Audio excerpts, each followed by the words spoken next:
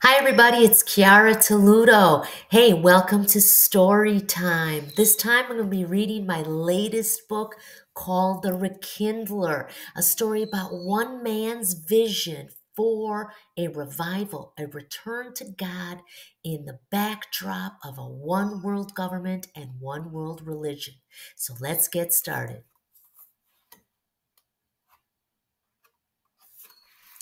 Truth has a price, but a Kindle sets ablaze. Chapter 1 The Assembling. May 2032, somewhere in Illinois. 70 miles from Chicago in an abandoned bricked ranch, concealed by four aging weeping willows, shadowy lights danced hidden by a heavily draped front window. 5 fold-up chairs were arranged in a half circle, facing a back-supporting bar stool. 4 candles in their holders were positioned around the room, flickering to the methodical movements of the seated, enigmatic figures. 62-year-old former Marine Captain Benjamin Morris shifted his husky frame on the high-top chair, trying to get comfortable. Taking his clipboard and flipping to a clean page on the yellow pad, he jotted some notes and gazed expectantly at his newest recruits, the majority in their early 20s. Are you taking precautions wherever you go?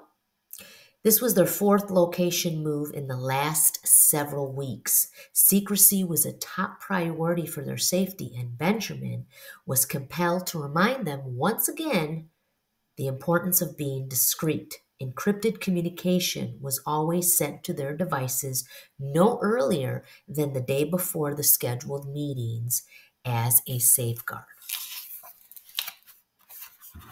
Yes, Mr. Morris, Petra answered, an enthusiastic Slavic 22-year-old brunette college student excited to absorb her leader's teachings.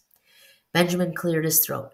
What did I tell you in the previous meetings about not calling me Mr. Morris? I am your mentor, teacher, leader, and captain. Call me Captain, Benjamin, Morris, or Sir. Do I make myself clear?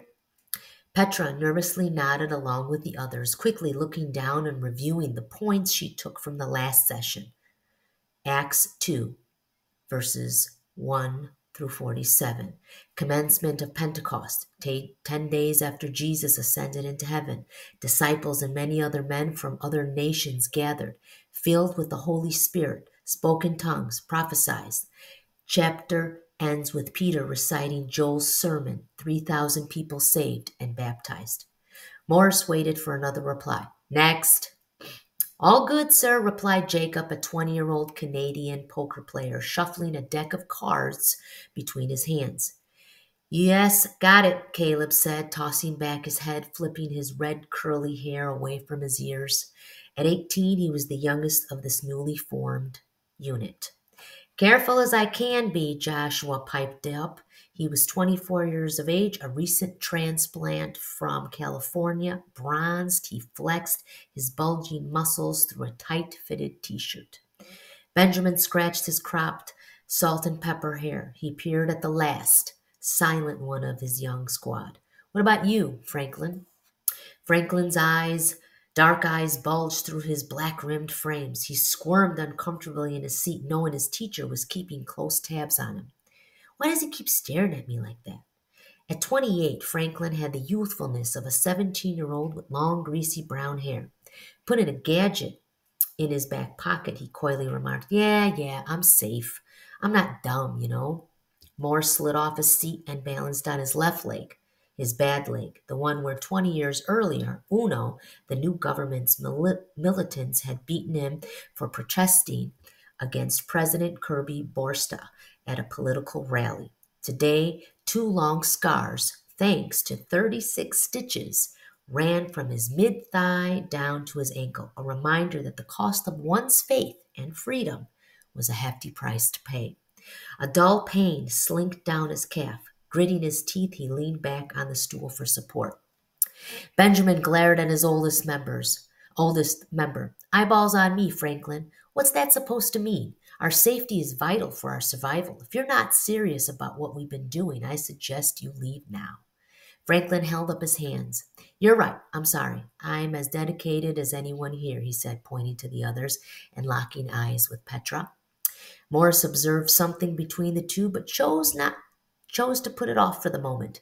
He'd have to have a man-to-man conversation with Franklin later about having more than friendly relationships on these teams, prohibited because of the dangerous assignments.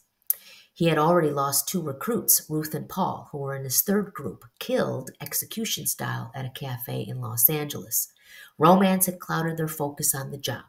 He vowed after that incident there would be no more intimate affairs, everything strictly platonic. Very well, don't do it again.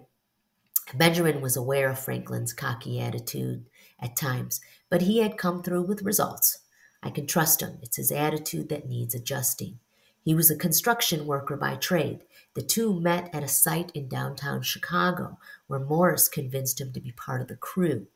He recalled the man's bravery in the last job 5 weeks earlier in Springfield. Uno was using 3 warehouse buildings along Interstate 65 as a future prison camp, as future prison camps for unruly citizens. Franklin stole the design plans outlining the cells, torture rooms, and interrogation areas. Working with Joshua, who was employed with an online news and media company, they leaked the documents to the public. Uno had since withdrew out of the development. Turning to the rest of the crew, he said, Okay, we're accounted for. Yes, sir, the colleagues replied with gusto. The leader bowed his head. Let's pray for this evening's session. Dear Heavenly Father, thank you for this gathering. Fill us with your wisdom to continue to do your work. Give us strength, Lord. Protect us. Keep us safe from harm. We do all this in your name, Jesus Christ. Amen. Everyone murmured. So, what's happening on the ground?